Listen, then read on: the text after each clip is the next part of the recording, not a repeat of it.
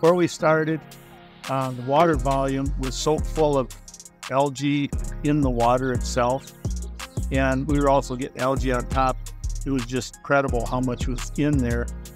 And after a week, the water color has changed from algae to start changing dark green.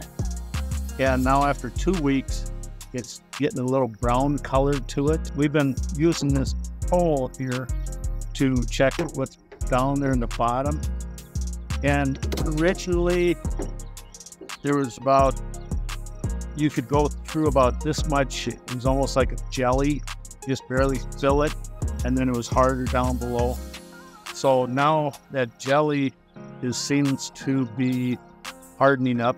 You can feel it real easy now, and it's jelly part shrunk. I don't know about the bottom part. That seems to be pretty much about the same.